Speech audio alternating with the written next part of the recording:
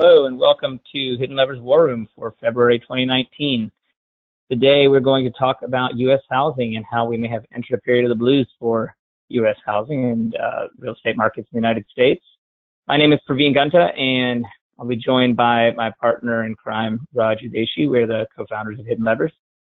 And we're going to go ahead and get started now on the topic of U.S. housing. The War Room, for those of you who don't know, who've never been on a War Room before, is our monthly webinar where we talk about the scenarios we've created and we focus on topics that we think are of import at the moment. And we update our scenarios, update the audience on new scenarios and scenarios that we've updated and built out and changed over time through this monthly process as well. Today, we're going to talk about U.S. real estate. As we mentioned, we're going to show you our updates to our U.S. housing scenario. In addition, though, up front, we wanted to hear the audience's feedback on real estate modeling. So a new feature that we've been working on and that we're hoping to release soon. But before we do that, we wanted to get your feedback. So we'll be asking some questions about that via polls through GoToWebinar. And we're also interested, if any of you are interested in beta testing that functionality, then we'll ask you to shoot us a note either in the question panel in GoToWebinar, and we'll take down your name, or if you feel free to shoot us an email to info@hiddenlevers.com as well. So definitely looking for advisors who are interested in doing that. All right, well, let's go ahead and get started. So first, the skinny. Why are we talking about U.S. housing today? A couple of different reasons. Starting with, if we roll back the clock a little bit, back to 2017, 2018, everybody recalls, or everybody actually, now that we're dealing with it here in early 2019, we're dealing with 2018 taxes, right? So now we're in tax season, and many homeowners are coming to terms with changes in the tax law. That would, in some cases, in so-called high SALT states, so high state and local income tax, or state and local tax states, the nature of deductions has changed significantly in that for some residents of those states, the higher standard deduction obviously benefits them. But for those folks that are in high state and local tax regions, if you're a homeowner, if you have high property taxes and or high income taxes, as some of your clients will, then that's obviously a negative impact from a tax standpoint. So we've got the red state movers trucks there, but that's that exodus from, you know, New York, San Francisco, Chicago, just to name a few, but from major cities with higher prices and high property taxes, you know, that there is some of that relative shift being seen in markets. At the same time, you know, the S&P is rebounding, but housing markets seem like they are starting to soften a little bit. And we'll talk about, okay, what are the reasons for that? Is that all due to interest rates? Are there any other factors at play? And, you know, what do the trend lines look like? So some of those, we've talked about the property tax impact. All of this really, we felt, made it ripe to get out ahead. The news media isn't talking about housing so much right now, but we felt it important to get ahead of this topic and to ask the question, well, if housing, you know, could be at risk now, if the steady 5% per year gains we've been seeing year after year, should those come to an end? What does that mean for equity markets? What does that mean for the economy at large? How large a risk is that is one of the questions that we would seek to answer today. Is it, you know, are we in 2006 right now? Or is it something milder, something less impactful?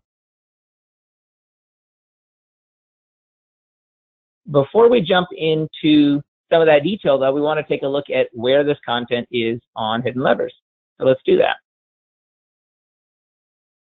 So I'll jump in and take a look first at our scenario library, where the housing scenario is down at the bottom. You'll see it there, updated just today, in fact. And if I drill into it, we're going to put today's content in terms of the presentation will be here after today's broadcast, as well as the recording. But we've got our new scenarios here, and we'll go into these in greater detail later. But just want to note that this is how you would get to the scenario. You'll see it under U.S. housing. If you were to go under categories, it falls under domestic. And so there it is. So that's one aspect. The bigger piece, though, that we wanted to really look at today, insofar as what's changed with our modeling, is this. So I have a George Jetson client here who's got a portfolio which has some real estate in it, and I wanted to take a look at that. And so here's that real estate, here's that portfolio with real estate in it. And let's look first at some of the capabilities in terms of stress testing and how that works with a real estate portfolio. We've got a couple of poll questions for you in terms of how you'd like to see real estate represented within the system. Right now, we see this portfolio has 123 Future Valley and 123 Rental Way. I'll start by editing the portfolio, and we'll just show what those look like here in the portfolio editor. So we see that, first of all, there's a real estate button on the right-hand panel here amongst the different types of assets you can add to a portfolio. If I hit edit on one of them, we'll see it's pretty straightforward. Give it a name or an address. Choose the real estate index that you want to use to proxy the value. And so here we've added all of the Case-Shiller top 20 metro indices.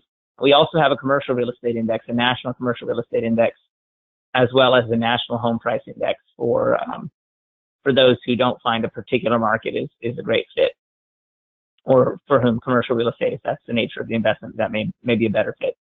So we've got those indices in there.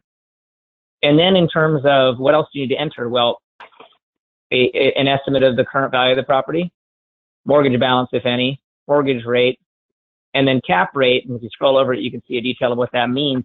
But that's really the effectively the net yield, if you want to think of it that, on the asset. So cap rate, as you can see there, it's operating income of the property divided by current market value.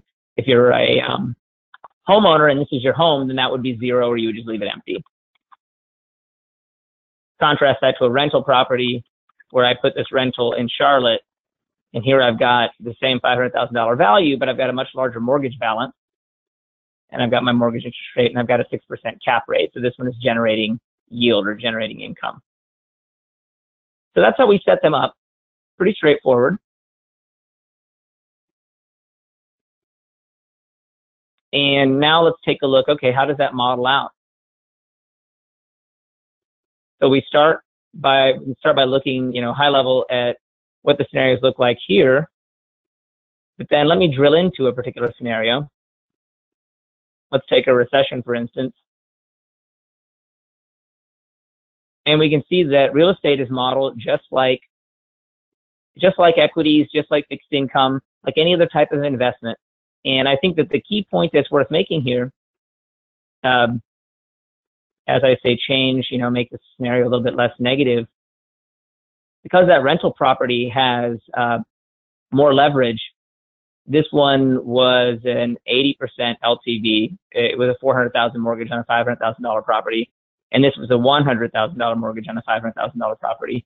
So we can see that, the system in modeling this is really taking into account that leverage.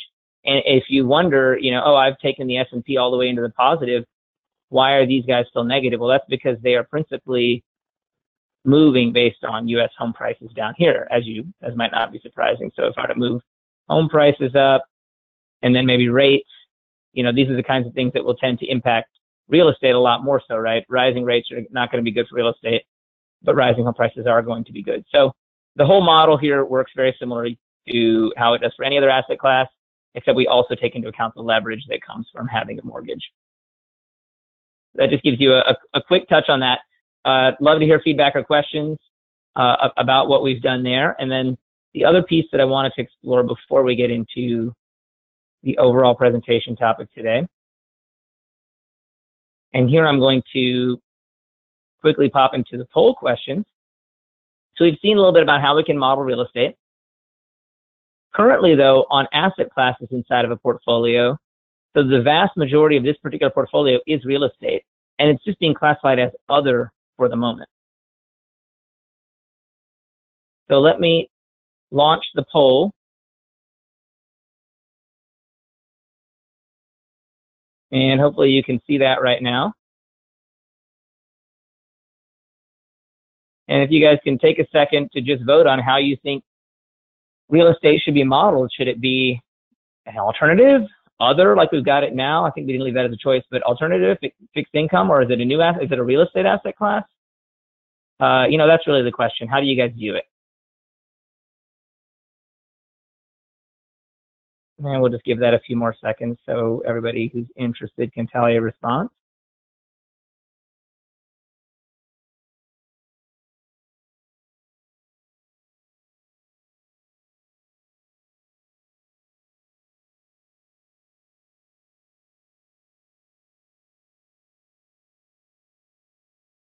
All right, so we've got some responses on that poll, so I'm going to close that one now.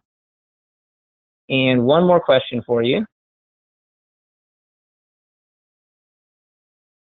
which has to do with how should real estate be treated within the user interface. Right now, as you saw, it's just entered as another type of investment within kind of our portfolio editing. And so how do we want to treat it?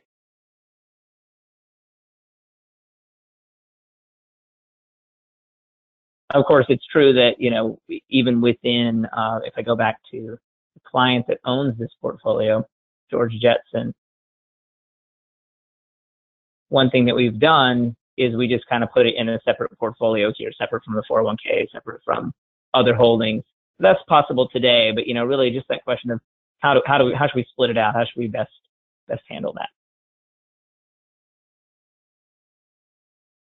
All right, just a few more seconds on that topic, and then we'll jump back into our presentation. While we're waiting for that to wrap up, I'll just go ahead and put the call out now. If any of you have questions on what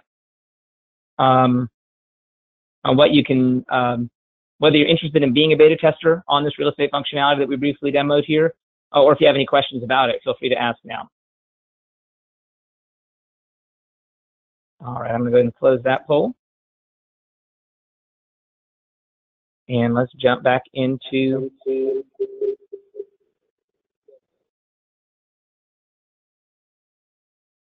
our presentation.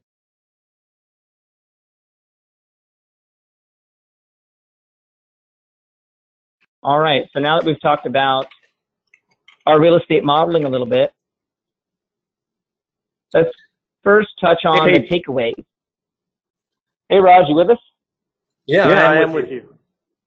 Excellent. Well, if you'd like to take us into the takeaways now, we touched on real estate modeling for a bit. Let's talk takeaways, and then we'll jump into the detailed content. We talk about why it's ripe? We did. Okay, great. Well, the main thing, if you want to learn about, why the housing blues and not just the great up and up economy, the divergence with housing is crazy.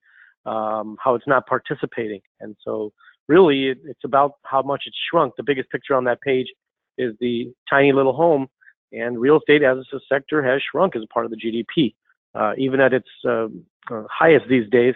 Not really more than 6% of GDP in booms. Currently, a little right around 4% and trending down.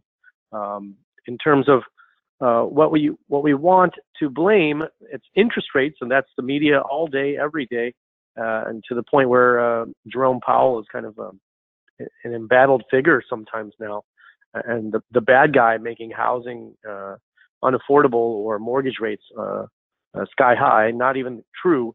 Don't buy that for a second. The interest rates are not really to blame for the long-term housing blues. It's a much bigger deal than that. We'll explain that in today's session. A lot of you are looking at homes as a investment for your clients, maybe a second home. Maybe they're going to retire and sell that home or something. If there is this notion, along with the poll question, of housing as an investment or home purchase as capital accumulation, which it has been since the end of World War II. right? Get that 30-year mortgage and keep going, and then it produces the income I need for my retirement when I sell it, or some reverse mortgage, etc. Just decouple that notion, because the humanity, at least in the United States, it doesn't work like that now. That's home prices have gone up a lot in some areas, and that's benefiting the residents that participated in it from those days of the 50s till now.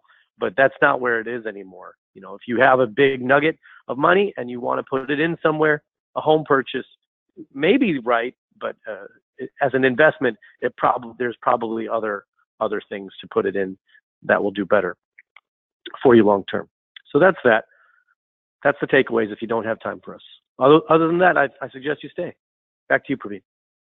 All right, so let's jump now into a detailed pulse check on the real estate sector, and let's look at it first in the long-term view, and then we will drill into what's been going on over the last year. So I think, in terms of both new home sales and housing starts, you'll see some of these metrics covered in the media. We've drawn some lines in here to kind of indicate what the floor over the last several decades has been in terms of sales, and also housing starts, and then what the average is here on new home sales. And what we can see is that we're kind of in the middle. So new home sales did recover from that absolute low in 2010, 2011, after this huge slide during the financial crisis. But it certainly hasn't recovered all the way back up to the rates of, not to the peak. So to be clear, we're not saying it should get back to the peak, but it hasn't recovered to a level that's sort of even a median.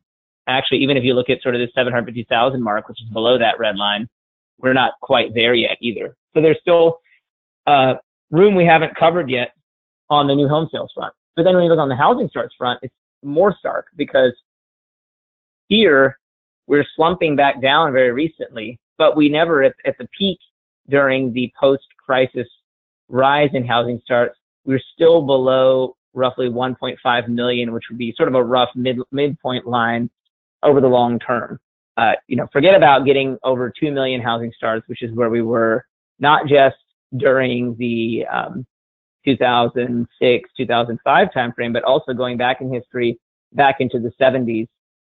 We have hit those kinds of numbers before, and even briefly in the 80s a few times. So those kinds of numbers are, out of the question at this point. We had thought, and I think the last time, a couple of years ago, that we had been observing this trend, the thought was that housing starts would get back up to roughly the 1.5 million range. That hasn't happened.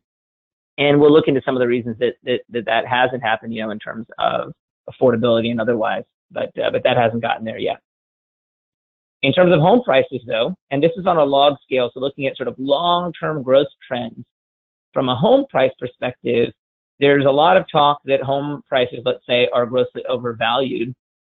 And this particular trend line, looking at it this way, and incidentally, if you look at log stock prices and things like that, if you look at long-term trend lines, you'll generally see that stocks are way above their long-term trend line now.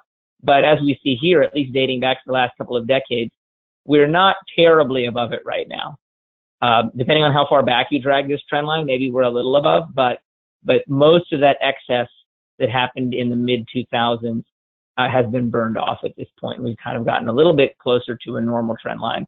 So not totally out of whack. And it's actually gone the other way, where there's probably more demand than supply, right?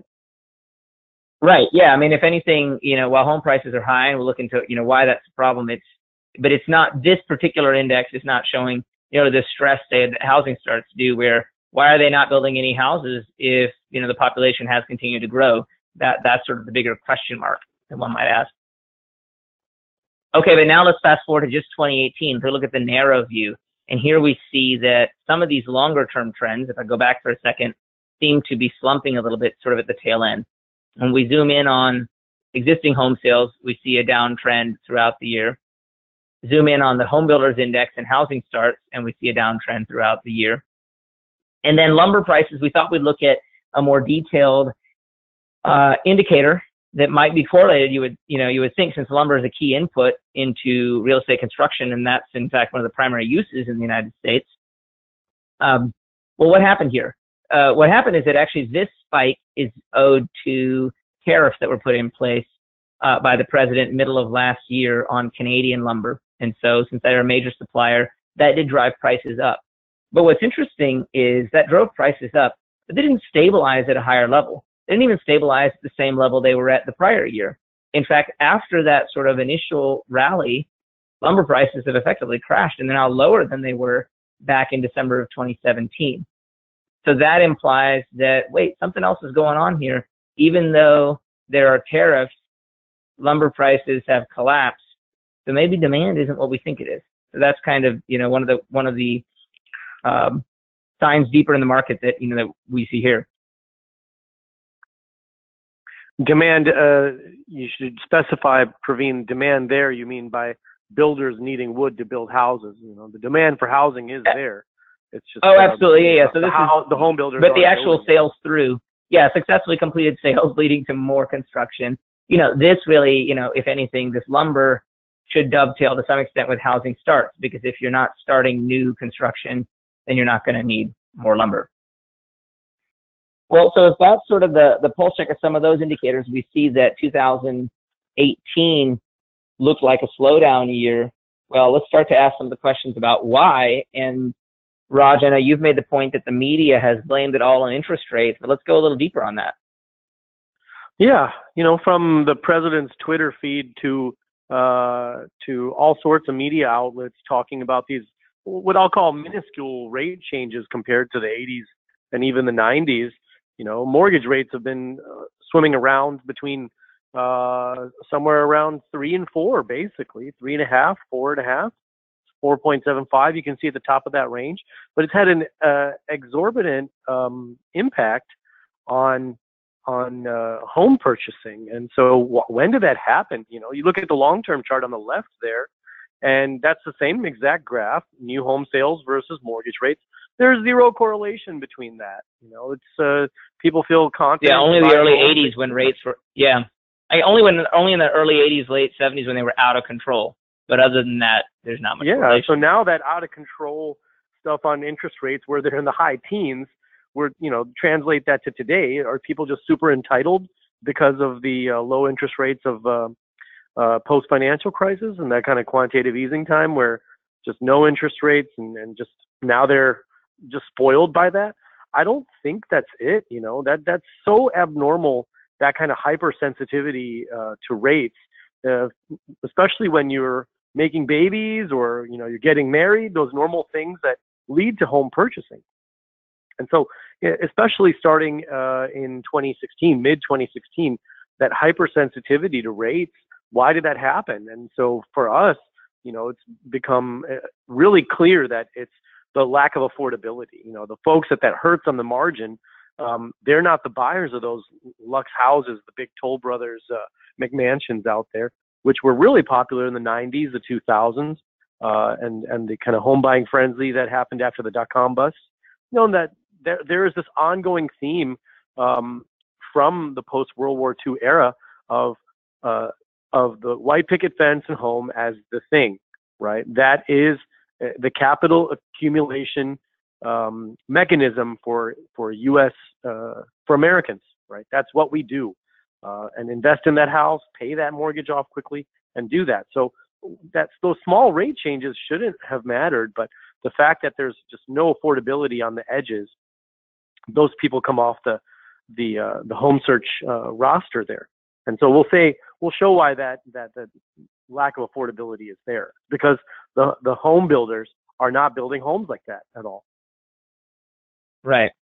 And then what about buyer sentiment? Because, to your point, there may be buyers that want to buy, maybe affordability is an issue. So it's interesting to look at, the big warehouses like the Home Depot and the Lowe's of the world, right, and their performance relative to housing starts. Raj, I used to remember, incidentally, this chart is interesting to me because there was a time earlier in this decade. Now, for those of you who use HiddenLevers and kind of know a little bit about how it works, our regression engine, of course, is doing multi-year regressions looking backward in time, and it used to find that Home Depot and Lowe's were correlated with the housing market, and that actually broke down. And if you look at HiddenLevers, there's no longer a correlation between them and, say, home prices or home sales. Instead, they're basically retailers. And that breakdown kind of tells you something, right? It does. I mean, in this case, it's telling us that the folks that can afford the bigger house, they're not first-time home buyers. Maybe they've had a couple kids, or they're just trying to, climb up in the economy, promotions, wages are growing. And so they could buy something, but now that the hand has been forced, those 100 basis points on interest rates led to higher mortgage rates. And so the decision comes to, well, I could stay in my home and improve it, or I can trade up. And so because of mortgage rates, because of that sensitivity at many parts of the spectrum, middle class buyers, they're also staying put. And so the earnings beats from both Home Depot and Lowe's really shows you that where housing starts are going down and those are going up. So people staying in their space. The one thing that is really worrying to me is how much consumer sentiment has been tied to the S&P. Since the financial crisis, the big rise. If you go to a long-term chart of consumer sentiment, it's all over the map compared to the S&P. Again, no correlation, but the past decade, it's pretty much right there. And so, that Q4 crash that we had, right, that downturn, that's why that, the media did exacerbate it, but consumer sentiment is so tied to the S&P now that when we did have this final 3 months of anything but melt up, there was they put on the brakes on their home search, right? And so the housing prosperity that we've had for the last half a decade, right? We read about San Francisco home prices or Manhattan lofts going for a lot, or Brooklyn and DC, all these big metros really rising. That's just a price rise for well-to-do people's houses. That's not improving the economy, right? That housing prosperity maybe gives a wealth effect the same way the stock market does, right? It makes people spend a little bit more, but really that's just nothing compared to what construction and sales of homes were for the economy in the 90s and the 2000s, right? That's what really matters to. Yeah, I think that real estate is starting to become an asset class in a very, in that real sense, where they're more like stocks. Some of what you start to see in that sense then is that the idea that that because real estate prices are rising fast, and we were looking in the modeling briefly, we didn't spend too long with it, but the more leverage you have, one of the things that the model now captures, the more leverage you have. So if you put 20% down on a house and that house rises 5% in a year, well, your returns actually are 5x that. So you can potentially beat the stock market, which makes people feel really good just by buying a house. So they really have become an investment asset class. And so you start to see those correlations with things like equity. Yeah, we'll talk about that later, Praveen. So the lack of, the flippers that were there in the mid 2000s, the early 2000s, that's just not there anymore. The ROI isn't there for them. Somewhat because of these things. So that in and out maybe right then, but that buying a home, refurbing it, and then flipping it, that's not happening either. But the main thing here you want to see is just because the price of some elegant homes in Connecticut or the well-to-do places that are maybe fed by tech incomes or banking incomes or pharma incomes, whatever that is, that isn't housing prosperity.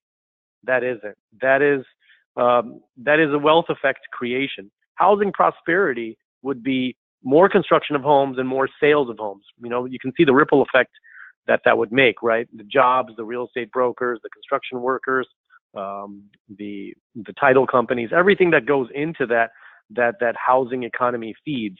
That has not broadly enjoyed any of the home price rise. That's only impacted the people that had those houses, and most likely they had them for a generation, right? They didn't buy them just yesterday.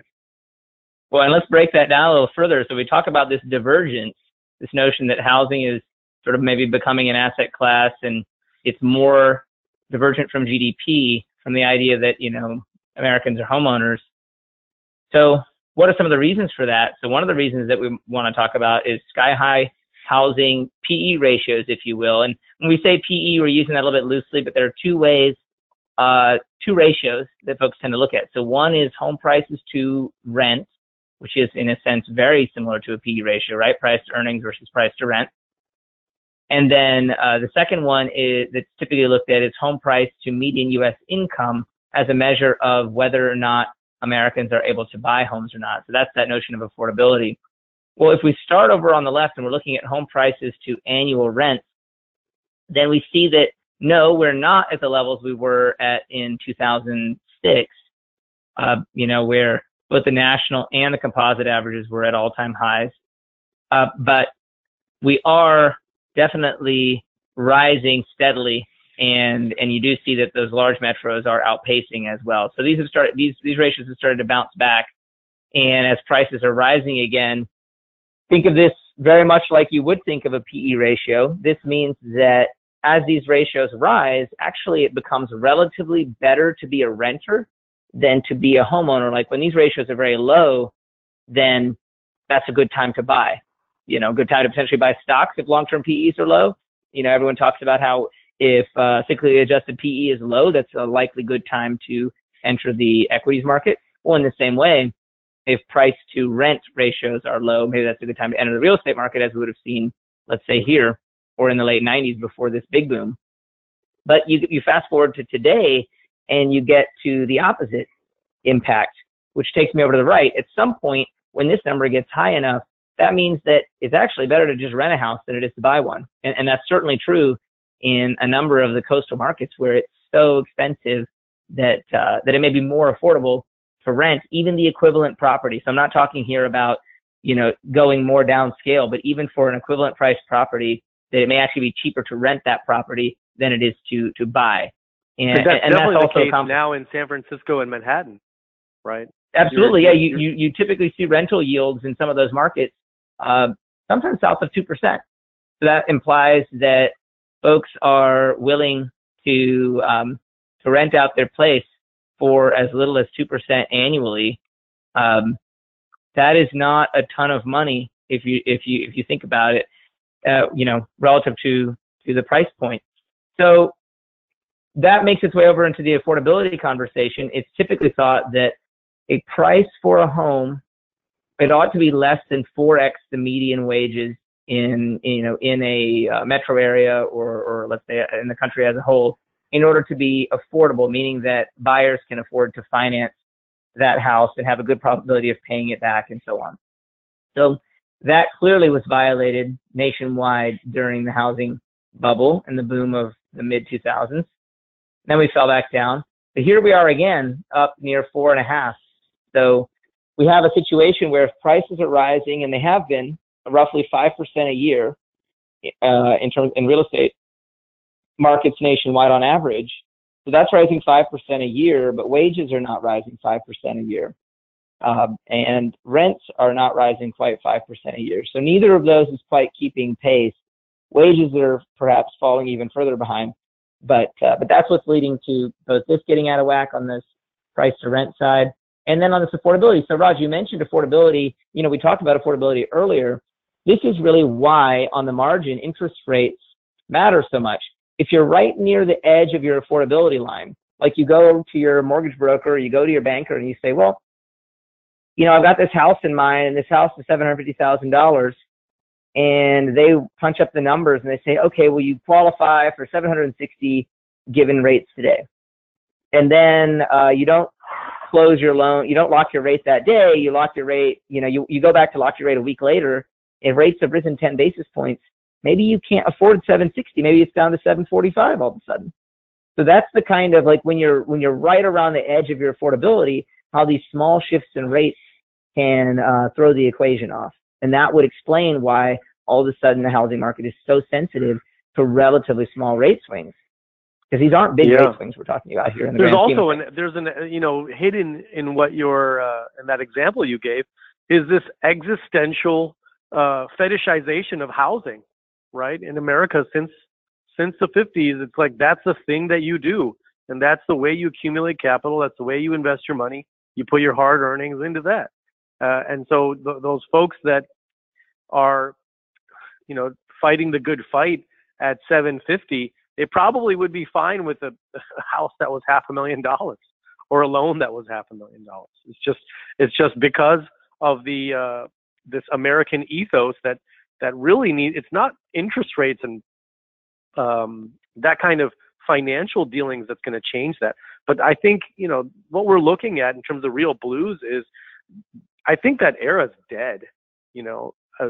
Looking at the reality of this new generation trying to get into that with several drawbacks, that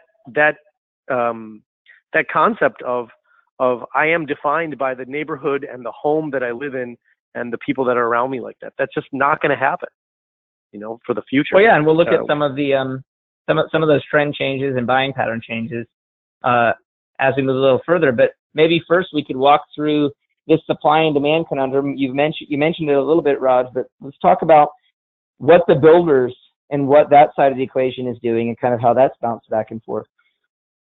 Okay, well, ideally right now you'd have millennials who are, starting to some household formation.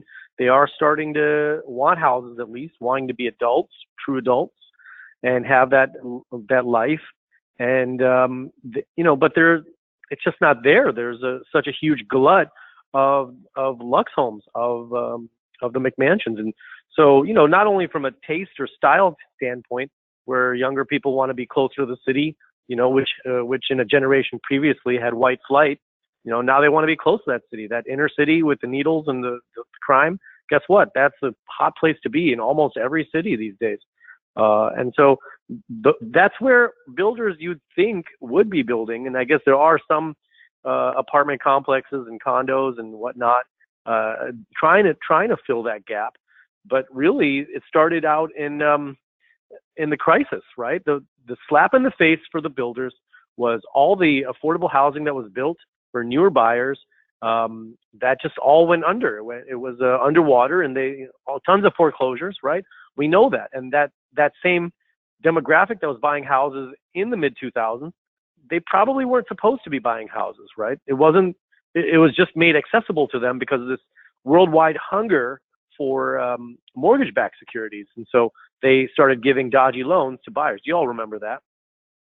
But after that 2008 crisis, now you've got the pendulum swinging the other way, where builders didn't want to risk their neck for those dodgy loans and affordable housing. They wanted to stay in the prime areas, build homes that were for wealthy buyers with good credit that are going to qualify for those mortgages. And so that's what they did. They probably overbuilt those, and that's what they have. And now there's no one to buy those. So they kind of screwed themselves over, as well as it created this kind of supply and demand dilemma where that oversupply doesn't serve the needs of the home buyers that are ready and willing to do something today.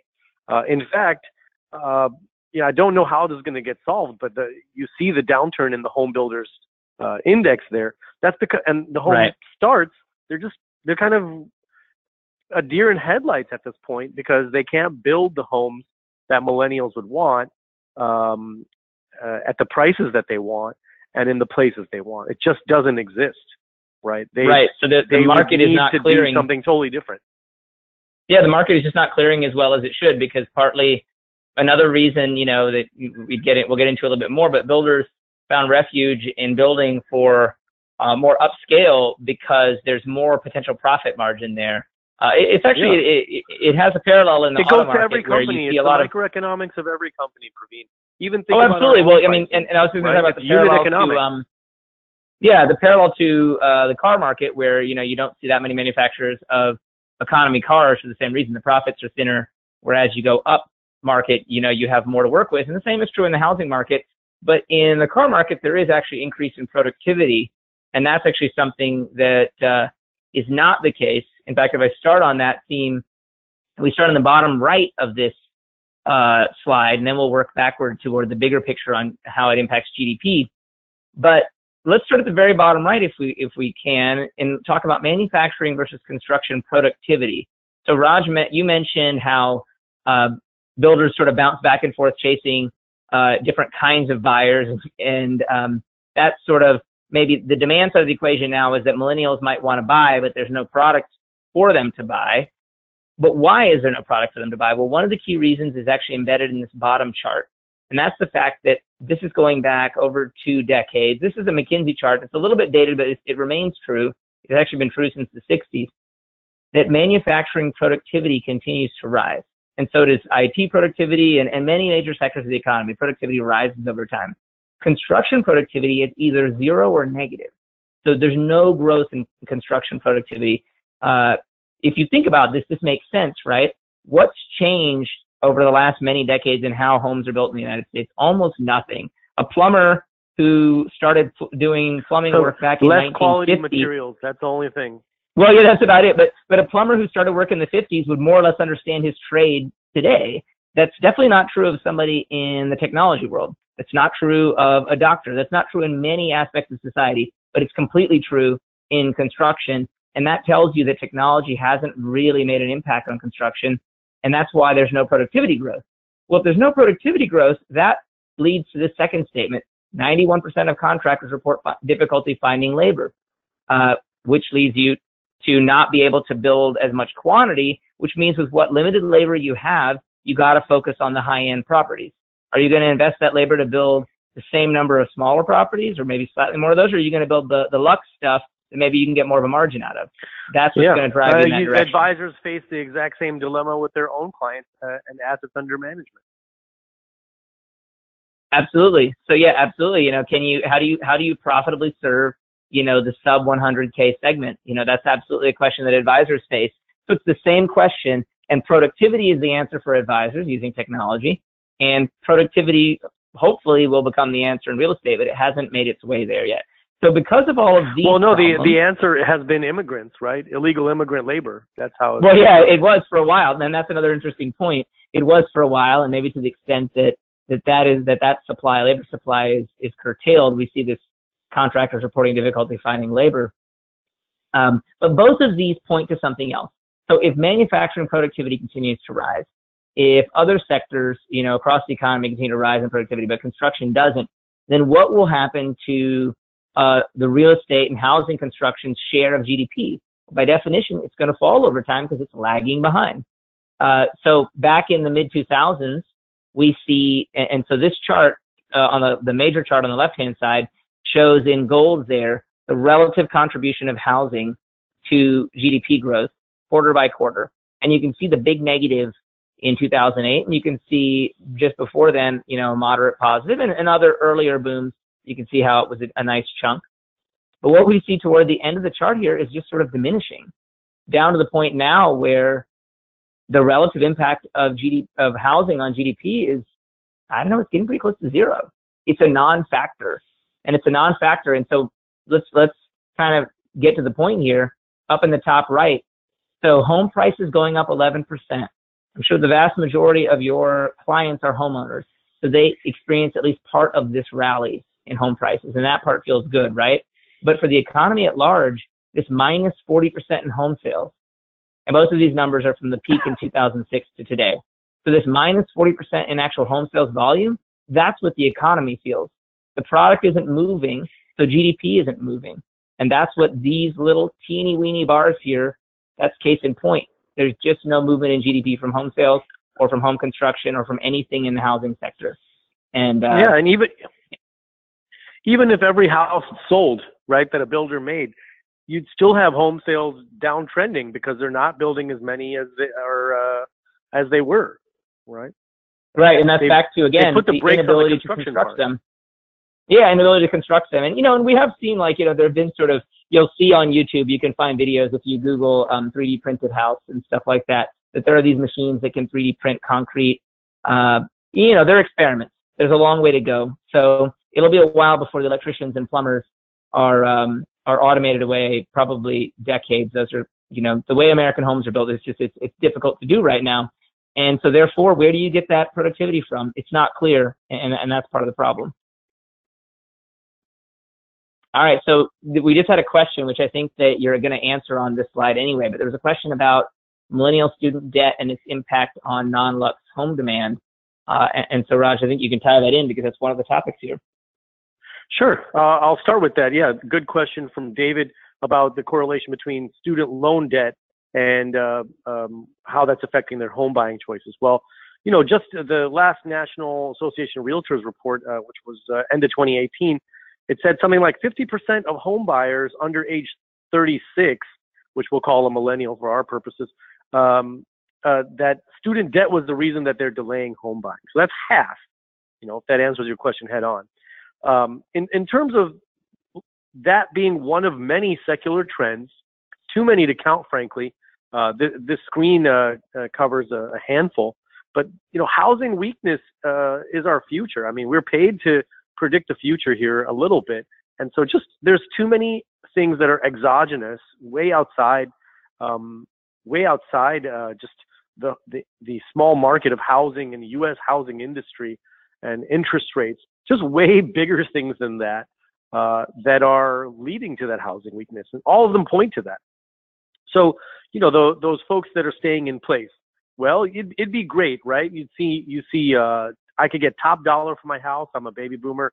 I'm retired, and I paid off my mortgage. I'm chilling, but they're aging in place. That's happening to too many folks, including Praveen and my parents both, right? Just name those clients of yours that are not downsizing, creating extra money or creating extra value, moving the housing economy. They're just aging in place, and they're there probably until they're unable to do it, right? So next, golf communities dying. You may have heard of this. Golf is kind of a dying sport, right? I think even Nike, who sponsored Tiger Woods in the 90s and maybe even the early 2000s, they don't even make golf stuff anymore. They just ditched that whole biz. And like that, a lot of builders have stopped making golf communities. The ones that are making communities, I don't know who they're making it for, because you can see the trend in golf. And then, the values of those homes that are built around those communities is tanking because no one wants to be forced to pay all those extra dues for the golf club that they don't use. The student loan debt, I think there's been too many articles about that now, touching 1.5 trillion, and that's crippling. You can see that kind of the ball and chain those two young ladies are carrying. I mean, that's exactly what it is. That's curtailing all their ambitions, not just home purchasing, just living an adult life because of that noose around their neck. In terms of, we talked earlier about the home flippers. They're just not there, and because of the home prices now, maybe prices are too high where they can't, whatever they buy, even the land, it's just too much to put work in, add value, and flip it. Can't do it. We've talked before about emerging markets and the power of the dollar lately. Well, guess what? That kills the foreign buyer, especially the Chinese buyer. Not to say there's not Chinese corporations trying to get their money out of China into dollars. Yeah, you could have big companies buying commercial real estate. That's not the subject here. This is residential real estate. And so those foreign buyers are definitely drying up. That's what bid up, especially these blue chip markets, New York, LA, San Francisco. But the biggest one, the one in color there, this is a kind of existential for the United States, decreasing birth rates. Now that could be, you could talk about a host of reasons, not enough room to have a kid, more women in the workforce, or women's empowerment movements, or people just losing interest in that, people being too selfish, whatever that is. You've got now full quarter of young people not having, delaying marriage and delaying parenthood, right? And so why do I need a house?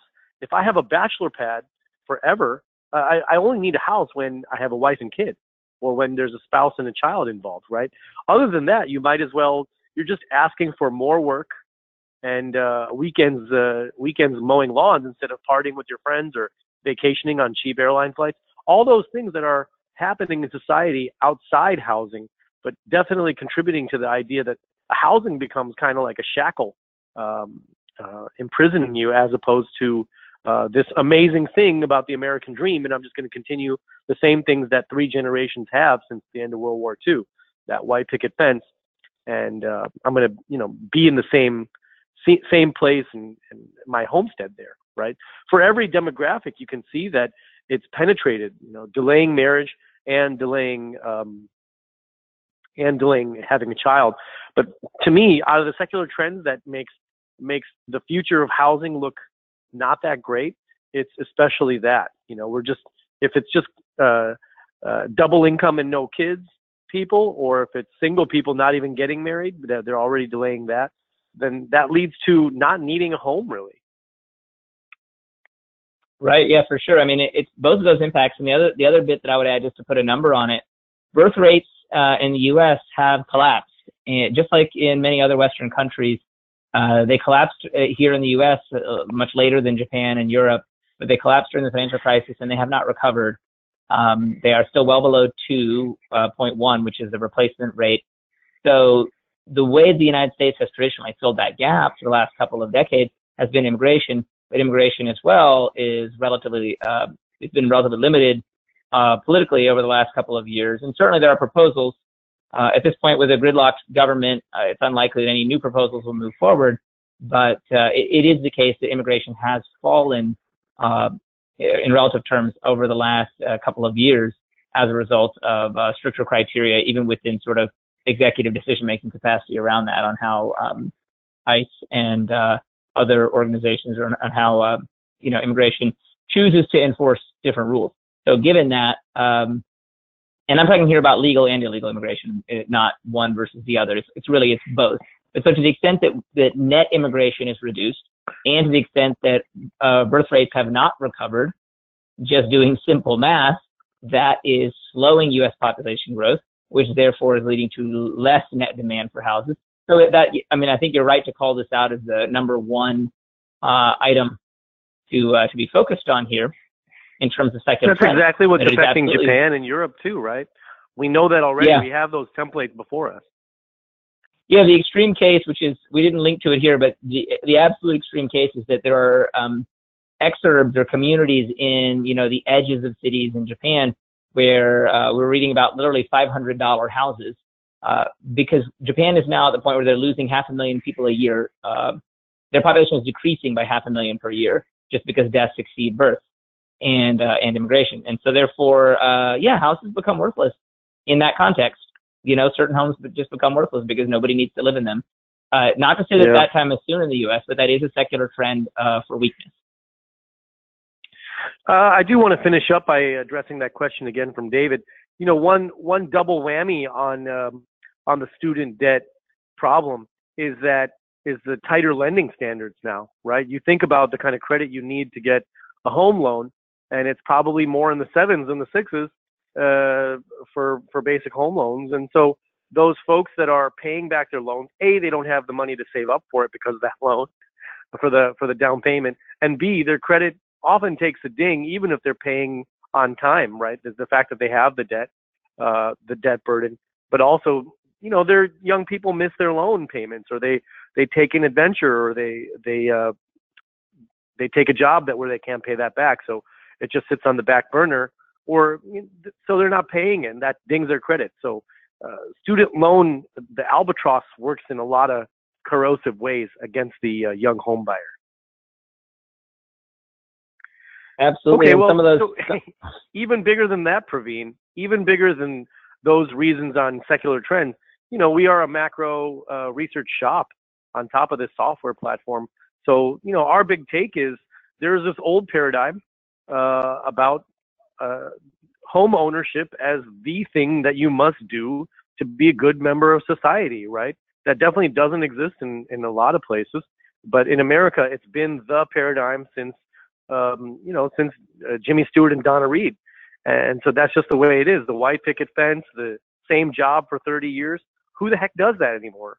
That those paradigms are kind of for work are out the window. So why would it be that way with the kind of residential thing? And so that defining yourself by the home you own, the neighborhood you live in, that's largely going away for young people, especially because there's two big trends now. What is a driver of home purchasing? Why should I go? What is going to move me to purchase a home? Besides just blatant desire, right, to have that life, which we're seeing those desires may not be there. Well, so one thing we know for sure is we have a huge tax change, right? The regime on taxes changed to where it doesn't make nearly as much sense to buy a home in New York or California or Chicago. And so folks are leaving there at the rate of 100 people plus a day, right? And where are they moving? They're moving to Nevada, they're moving to Texas, Florida, Tennessee, and sometimes Washington State. The reason is because there's no state the no income tax states. Yep. No income tax state. Those are receivers now, right? And then, of course, some of the red states in the South are receiving all these high payers. And so it's just such an interesting thing that's going on.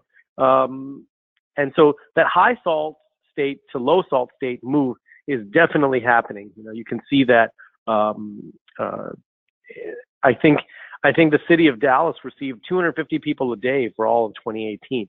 And so, you know, the one thing that to keep in mind there is, what's that going to do to pricing? Well, pricing is going to go up in some areas and it's going to go down in others. And so that's a nice thing about our real estate modeling now, because we have the metros, right? You're able to model out a housing scenario that is more nuanced than just one generic nationwide index. Let's face it, you know, it's too nuanced now. So that's right. It's not. Well, and it's never been one housing market, but now we've got some discrete macro drivers that really break it apart. And to your point, there's the high salt, low salt, and then there's also the climate change aspect, which the climate change aspect is going to be between states. I mean, yeah, I'm not even sure if our modeling can handle climate gentrification just yet, because it also goes within the city, right? On the left, you see that's Miami Beach around Brickell, right? And the kind of weather they get. And the dollar signs on Miami Beach, if you zoom in on that little area, or South Beach, those have been the most expensive places, right? But they're also the most exposed. And so guess what?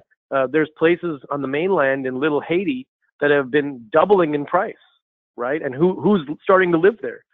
It would have been the hoity-toity wealthy of Bal Harbor or of South Beach, you know, folks with underbites and tons of, you know, and trust funds. Those people are starting to buy in Little Haiti, which is kind of ghetto and more underdeveloped, right? So they have to decouple that notion of their own status, even just because of survival or just, you know, peaceful living, normal living without a wildfire, without a right. Well, yeah, in Miami, there's it's actually even having like a small amount of elevation, so like a 10-foot elevation above sea level or 15 feet, that really drives home value. And so for those of you who are familiar with that market would be familiar with that impact. But it's absolutely the case. To me, this is an excellent topic if you're an advisor and you're trying to you know, give unconventional wisdom to somebody who is at a wirehouse or some client that you may be, you know, they may have some money to invest in housing and you want something to say about it. Climate gentrification is an incredible concept that is moving at light speed. You know, it has everything to do with the high ground, as Praveen's talking about. It also has to do with moving inland and both the high ground. Just the difference between, let's say, a Dallas and a Houston. You know, from people coming from the East Coast, it's all tax free. But guess what? One of the, you know, Dallas is way more high grounded than Houston, which was a bathtub 3 years in a row for the past 3 years, right? So that also has an impact on things.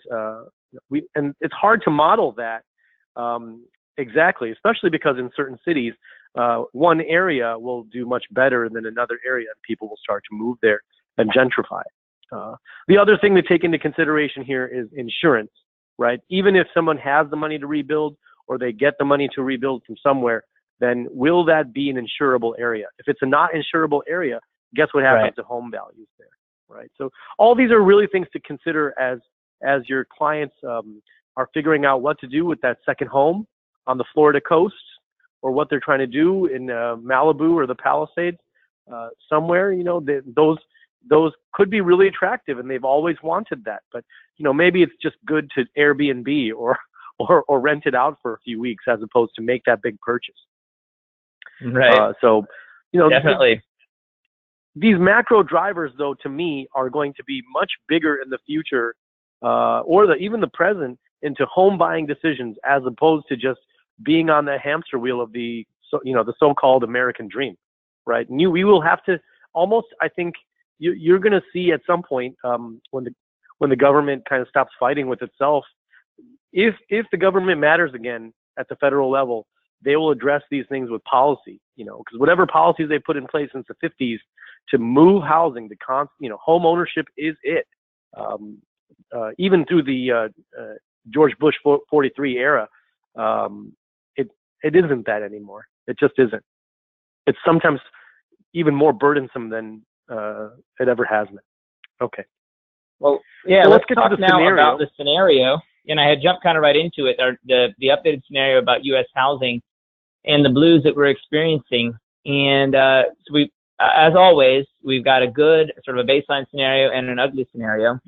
And the good scenario, just to kind of put a point on, plus 5% Case-Shiller. So that's, national home prices.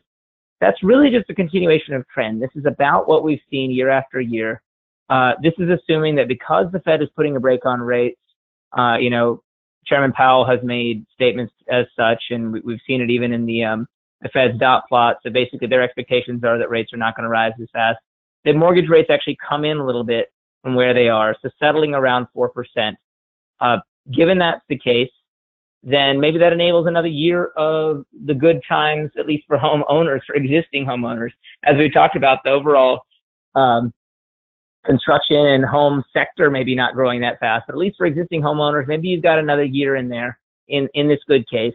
And that is not sort of a low probability event. That's it's something that's not entirely unexpected. But the baseline that we're looking at is slightly different from that. And here it really does vary. To your point, Roger, it really does vary about where we're talking about here.